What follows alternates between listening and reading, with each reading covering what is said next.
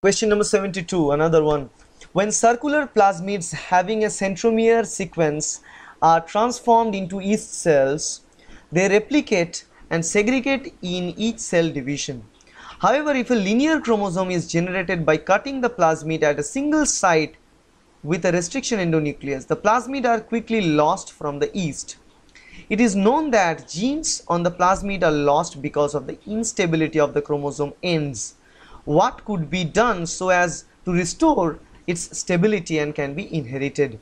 So again, for group C questions, read it twice, thrice, until and unless you understand. Now in this case, I understand by reading it once. The scenario here is the circular plasmid. If we talk about, it may have centromere in a particular point. Now the thing is, in yeast cells, these circular plasmids work completely fine. Let's say this is a yeast cell and there is a circular plasmid.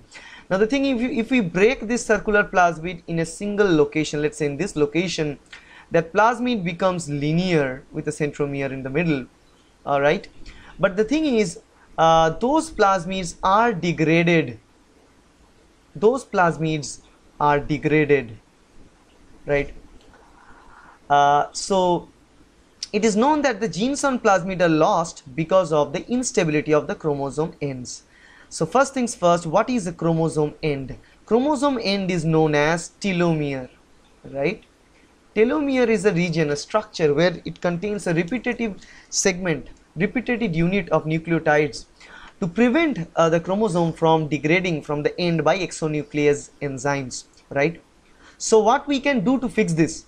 In this case, if we add telomere sequences at the end of chromosome in both the case, which is common in eukaryotic cells, that means if you put repetitive nucleotide sequences at the end, even if the exonuclease try, it will not cleave the actual structural genes or functional genes outside, right? So what we can do, say one thing is the methylation of adenine residues of the plasmid. Now methylation plays a role for not degrading it by restriction endonuclease enzymes, but in this case we are talking about the endonuclease enzymes, but it will not protect the end of chromosomes, so it is not true.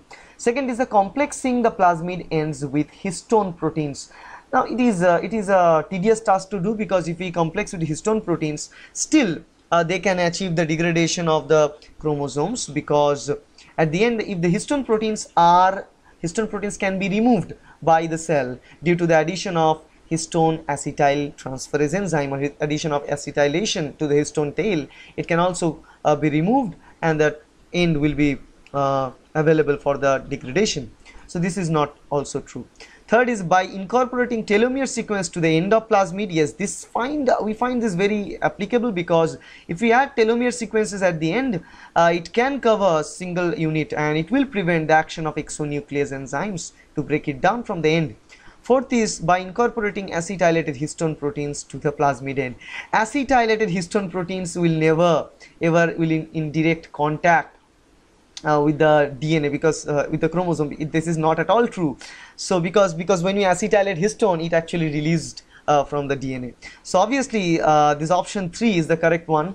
So we will choose to add telomere sequences at the end, and usually this thing is true, because in case of certain plasmids, like yeast artificial chromosome, this kind of plasmids, yeast artificial chromosomes, we'll see the addition of telomeres at the end to prevent the loss, right? So this is option 3 is the correct answer.